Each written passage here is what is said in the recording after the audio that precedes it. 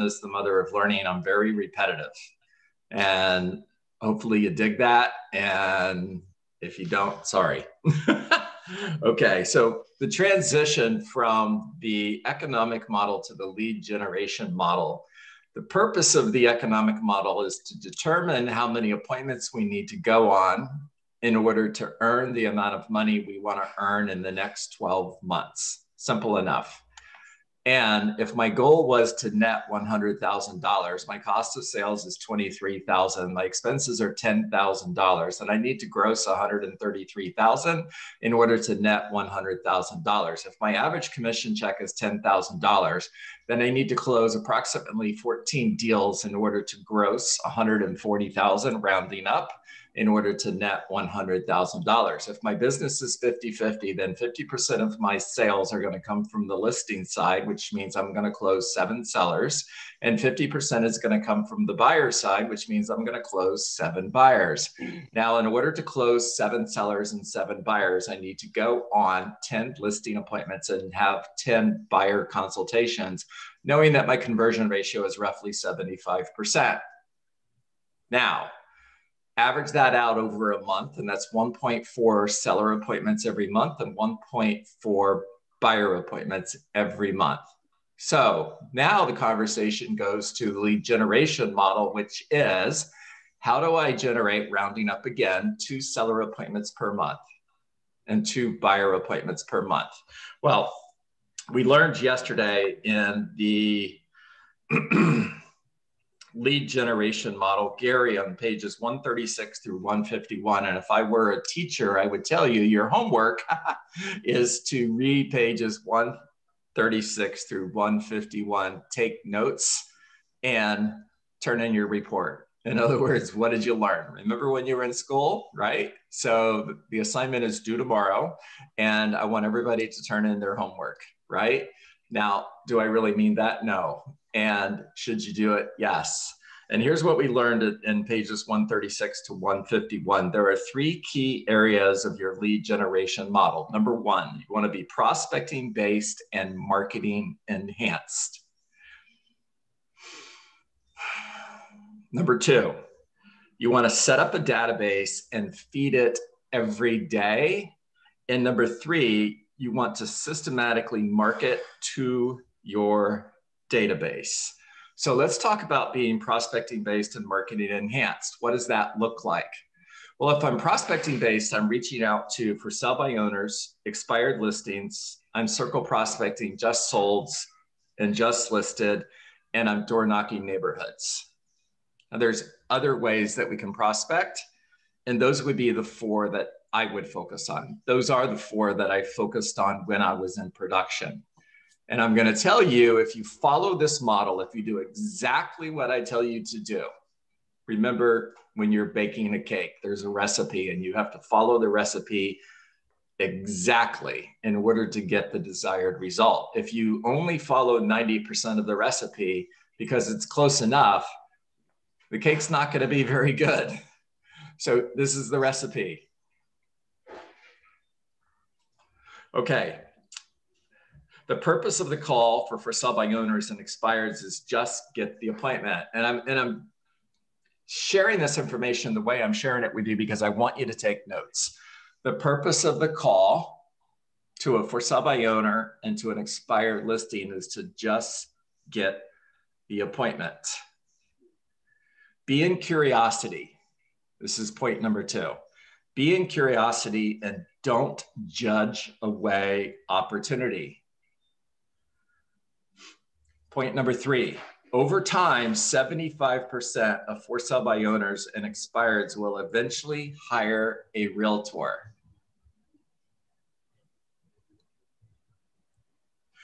And the next point, 10 to 20% will hire you if you simply follow up forever and reject rejection. So repetition is the mother of learning. So I'm going to repeat this. The purpose of the call with for sale by owners and expireds is to just get the appointment. So if I'm calling Valerie and she's a for sale by owner, Good morning, Valerie. This is John Dietz with Keller Williams Realty. Thank you for taking my call. I know you're busy. I'll be super quick. I noticed you're selling your home by owner, and I was curious, if I had an offer, would you want me to bring you the offer? Simple enough, right, guys? Now, what are you going to hear? Well, you might hear, do you have an offer? And the response to that is, great question. I won't know until I see your home. That's exactly why we should get together. All I'm looking for is 10 to 15 minutes to pop by so I could take a look at your home and potentially bring you an offer. Now, pay attention because it's important. I'm not saying that I have a buyer. I'm not asking Valerie, if I had a buyer, would you want me to bring the buyer? Because I don't want to hear later on, John, you said you had a buyer, because I never said that. What I said was, if I had an offer, would you want me to bring you the offer?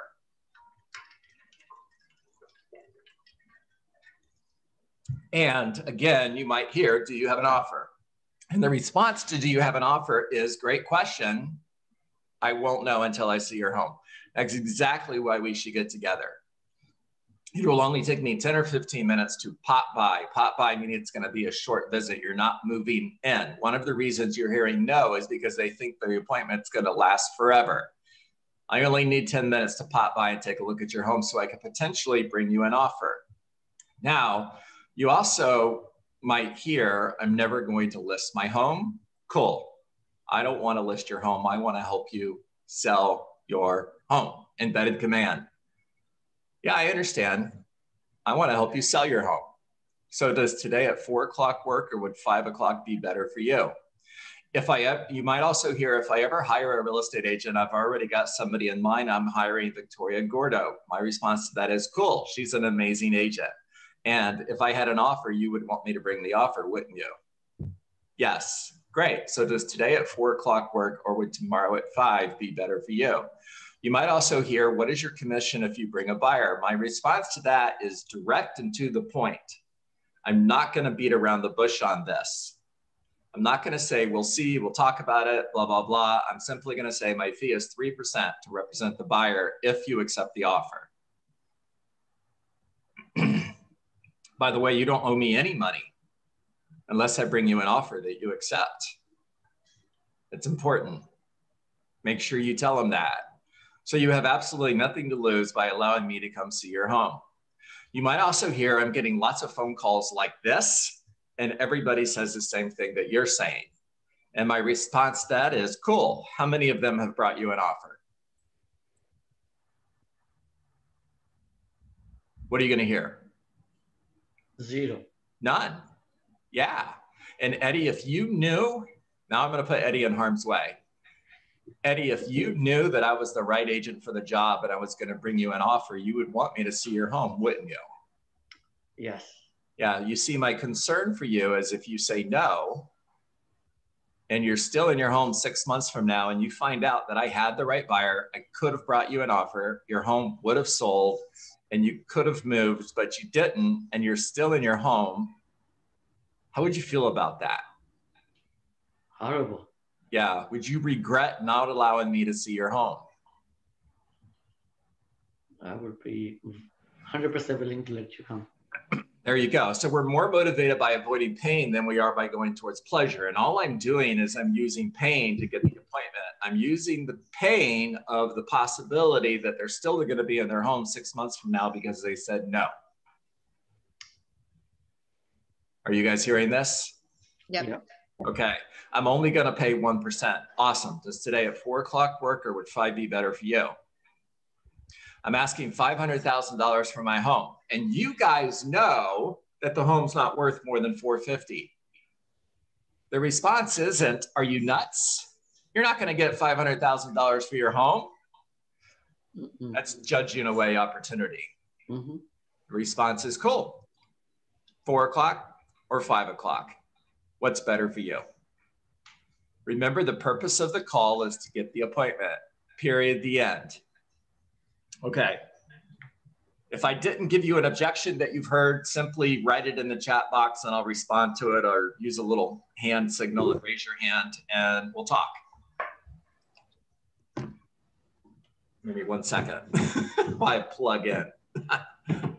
You know, I get that little signal that says battery is low, right?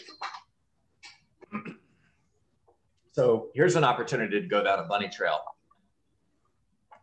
If you walk into a room and the room is dark, it's nighttime, and you walk into the room and the room is dark and you turn on the light and nothing happens.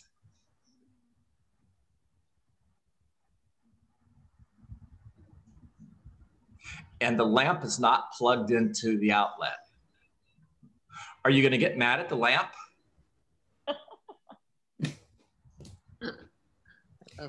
No. No. You know, Diane, you laugh, and yet I hear real estate agents say, Valerie, I'm going to come right to you. I see your hand. I hear real estate agents say, I'm going to give up. This isn't working. And I'm not getting the training that I need in order to be successful. And I'll ask, well, what classes are you going to? How many times have you logged into my Survive to Thrive call in the morning? Are you in coaching? Do you have a coach?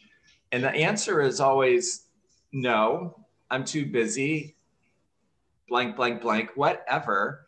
And here's my point. The point is they're not plugged in to the source of power that is available to them, and they're getting mad at the lamp. That's a great analogy. I was laughing because that actually happened. Sorry. That's why. But no, I love that. You simply have to plug in, guys. Mm-hmm. Remember that next time you're having a conversation with a real estate agent and they're complaining because they're not successful, ask them, are you plugged in? Ask them, are you plugged in? And then when they say, what the heck do you mean? You can have the conversation with them that I just did with you. Okay, Valerie, talk to me. No, You're on mute. Sorry, I was waiting to see if anybody else raised their hand because I have a slightly different situation. I have multiple offers on a property. 2 of them are from the same buyer, different agents. Well, that's fascinating. How would you handle that? Valerie, do I have permission to come back to that later? Yes, please. Okay, and if I forget, by the way, this is script, guys. And if I forget, would you please remind me because it's very important. Sure. Okay. Now, I'm not saying that I'm just using script to get rid of Valerie. That's not my point. My point is, I have an answer for that. You think I've heard that before? Teaching a class? Of course. Yes. And I want to get back on track and stay in the conversation that we're having. And Valerie, we will get to that. Okay. All right. Let's pick up where we left off. 10 to 20% will hire you if you simply follow up forever and reject rejection. So let me explain what I mean by that. The purpose of the call is to get the appointment, period, the end. The purpose of the appointment is to build a relationship to follow up from. And the key to success is in the follow-up. Now, Jim George, good friend of mine, lives on the west coast of Florida. He was selling his daughter's home by owner. It was a townhome, and he had bought it so that she had some place to live while she was in college, and then he needed to sell it. And I called him up, and he said, I'm never going to hire a real estate agent, John, because I am a broker for a boat company and I sell high-end yachts and I have lots of real estate agents as customers. And if I were to list a home, I'd make everybody else unhappy with me. Cool. So does 4 o'clock work or would 5 be better for you? Get the appointment. I'm not going to have a conversation inside my own head. My self-talk is not going to say, this guy's never going to list his home, so I'm not going. I simply know it's a standard. I'm having 20 conversations a day focused on getting in front of at least one person who's thinking of selling their home. So I have 250 opportunities to follow up from. Now, I also know that 10 to 20% will hire me if I systematically follow up over time and I reject rejection. So I'm following up with Jim George for a week, 2 weeks, 3 weeks, and it gets to 3 months. And every single time we talk, the answer from Jim is, John, your follow-up is amazing. And yet, as you know, I can't hire a real estate agent.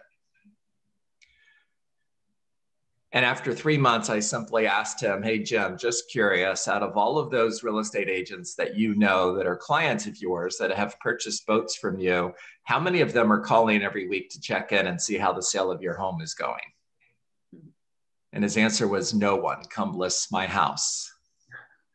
Now, that's a listing that I got, right? Because I followed up forever and I reject rejection. Now, here's the bet. That's not the best part of the story. The best part of the story is we sold his house. He became a past client on a 36 touch.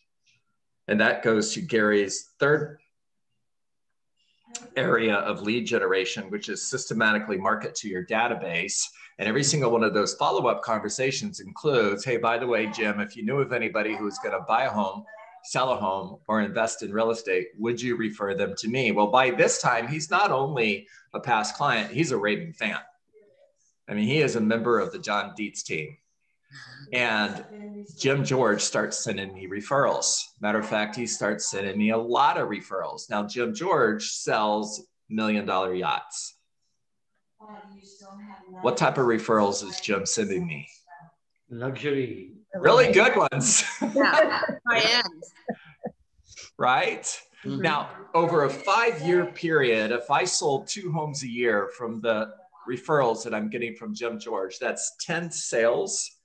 If the average commission on each one of those deals was $20,000, then that's $200,000 I earned from referral business from Jim George. So what would have been the cost of not going on the appointment because I judged away opportunity? It wouldn't have been the $10,000 that I earned on the commission selling his townhome. It would have been what? 200,000. $200,000. 200,000. Yep. I would have judged away $200,000 because I was judging opportunity away. Wow. Jim and Judy Poker, expired listing. Good morning, Jim and Judy. This is John Dietz, Keller Williams Realty. Thank you for taking my call. I noticed your listing came off the market. Just curious, are you still interested in selling your home?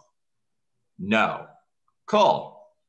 Now, before I let you go, good script, because that lets them know the conversation is almost over, which, by the way, they like that. Before I let you go, just out of curiosity, if your home would have sold, where were you moving to? Now, why am I asking that question? Motivation. Motivation. Because you Thank may you. have a listing to sell them, and that's what you do for all your clients. There you go, Valerie. Matter of fact, the reason I'm asking you is because I have several properties for sale, and my job to all of my sellers is to find a buyer for those properties. And you might be a buyer for one of those properties. I mean, that's exactly what you would want me to do if you were to hire me, isn't it? Now, I got the appointment. I went and looked at their house. Great story, right? Yeah, except a year later, I'm still following up and I'm still hearing, if we ever list our house, we're going to hire our previous agent. And my response to that is, cool, talk to you in a month. 2 years later, their home is still not on the market. They're still living in their house. And I'm still hearing, if we ever list our home, we're going to list with our previous agent. And my response is, awesome, talk to you in a month. Now, a year and a half go by and they never answered the phone. Every single time I call, I'm leaving a voicemail. And finally, after 3 years and 89 calls, John, come list our house. Because I rejected rejection, because no does not live in my vocabulary. When Lacey was little, she did the same thing that all of your kids do. She would ask, Dad, can we go get ice cream? And I did the same thing that all of you do, which is, I'll think about it. Now, Lacey, because she's an exceptional child, even at 3 years old, she was exceptional. She figured it out really quick.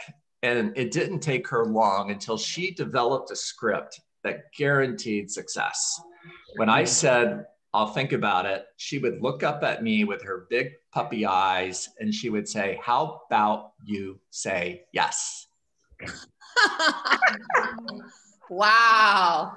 That is exceptional. That is Right. huge. Yeah. Right? What a Right? script. What a script. Right? So when the seller says, I'll think about it, your response should be, how about you say yes? Rock the mic. That's awesome. Right. There you I think go. it should be on a t-shirt. How about you say yes? How about you say yes? All right, Valerie, let's go back to you. That's great. Guys, by the way, I'm going to close with this before we go to Valerie. We've got 60 people on the call. Every single one of you could list 2 homes a month, minimum, if you followed everything that I'm telling you this morning. Minimum. It's guaranteed. I'll do the math for you. If you focused on getting face-to-face with one person a day who's thinking of selling their home, a for sale by owner, an expired listing, thinking of selling their home, circle prospecting to somebody who says, yeah, I'm thinking of selling my home, but it's not going to be a year from now. Cool. Love to pop by and take a look at your home. If you got face-to-face with someone every day who was thinking of selling their home, you work 250 days a year. That's 50 weeks times 5 days. That's 250 opportunities in your pipeline. Now, if you systematically follow up with those 250 people, rejecting rejection, never stopping no matter what, and 10% of them hired you, that's 25 listings. Yes or yes? Yes. Yes. And every single person on this call can do that. 90% of them told you to take a hike. 90% of them didn't just say no, they said something worse than no. And you got 25 listings. Now in today's market, 25 listings, 25 are gonna sell. 25 listings should generate 25 buyers. So now you've closed 50 deals and you've made $500,000 by following this simple formula that I just laid out in front of you. Success is simple and not easy.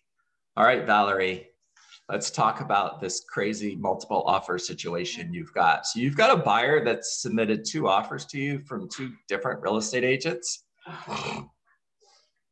Yes. So the first thing I would do was call both those agents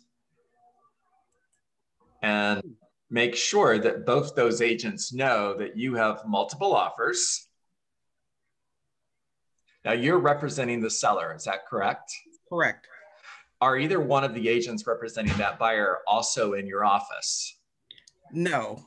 Okay, They so both you are Keller Williams agents, though. okay, so it's important. Do either one of them have the same broker as you do? No. Okay, so then you are working as a single agent, not a transaction broker. Now, I would call both of those agents and I would let them know I've got an offer from your buyer, and your buyer has also submitted another offer with another real estate agent. I guarantee you both of them don't know. Now, why would a buyer do that? Whenever something's crazy like that happens, I start asking questions. Why is that? Now, the bottom line here, Valerie, is the simple answer to a multiple offer situation is always let every realtor know that you have multiple offers.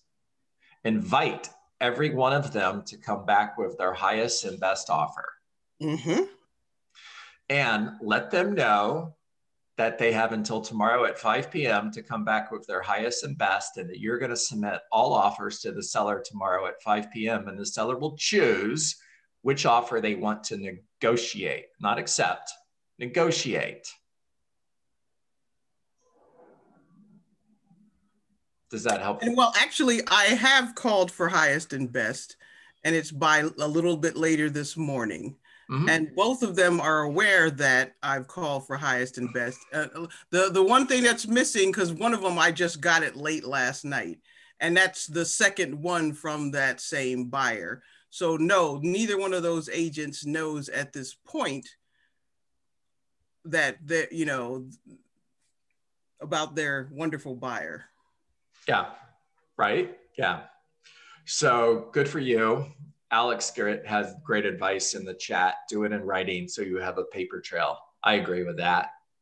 I would make a phone call, and I would also send an email to all of the agents who have offers and make sure that I'm doing this in writing so I have a paper trail.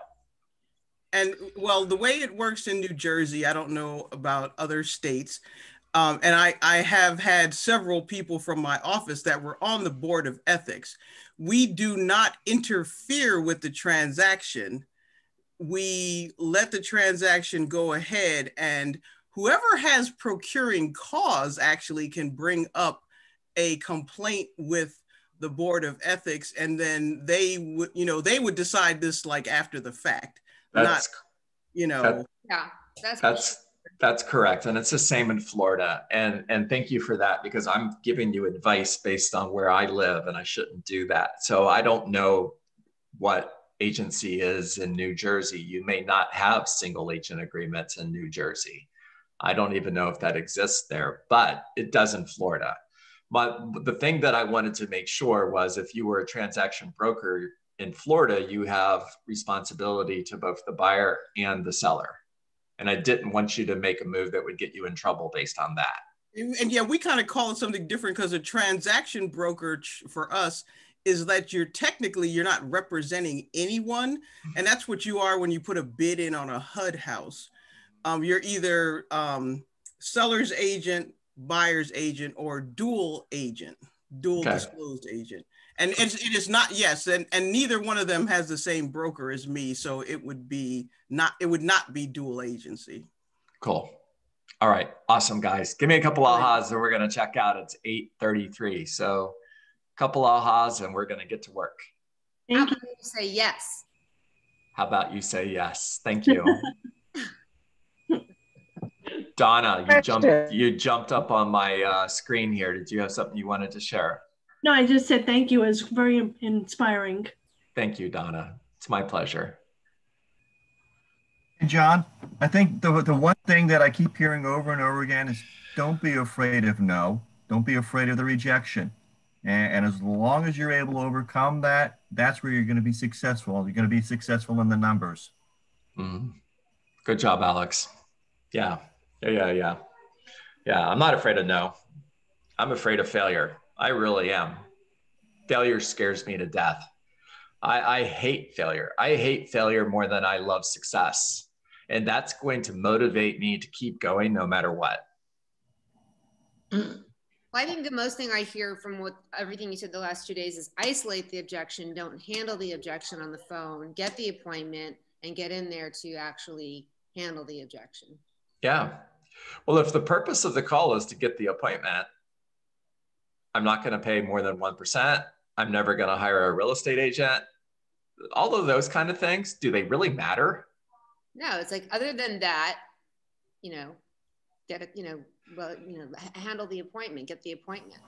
Yeah, right. I talk to real estate agents all the time, and I hear, well, they're not realistic. They're asking too much money. They're only willing to pay 1%, blah, blah, blah. And my response is, so who cares? Just get the appointment. Right. Can they hire you if you don't meet with them? No. Right.